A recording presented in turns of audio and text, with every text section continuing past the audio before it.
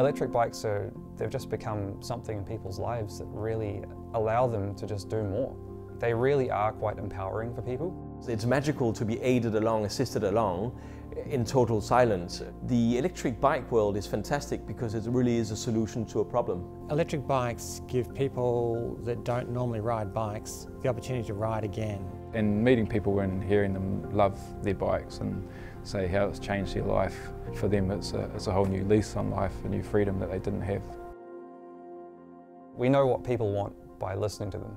We came to realise that there is a cycle. It starts off when a person buys a bike and they notice certain things that could be better or that it doesn't have, and they convey that information to the reseller, which we can then use to create a better and more relevant product for the next generation of Smartmotion bikes. The X-City is a perfect example of a bike that came out of customer and dealer need, and we've delivered a bike right from its first idea, came from a feedback cycle. That's what's really awesome about being in the smaller company, is that we can really listen to the customers and we have a bit of freedom to follow what they want.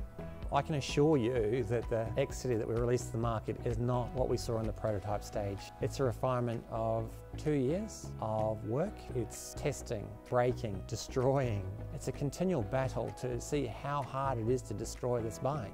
We'll ride it well beyond what it's intended for, and this is basically to see if any of the parts are weak, if anything's going to shake off the bike. So once we're happy with our design, the next thing is to go to our manufacturing facilities. When the sample is fully tested well in New Zealand, then we start the mass production in China.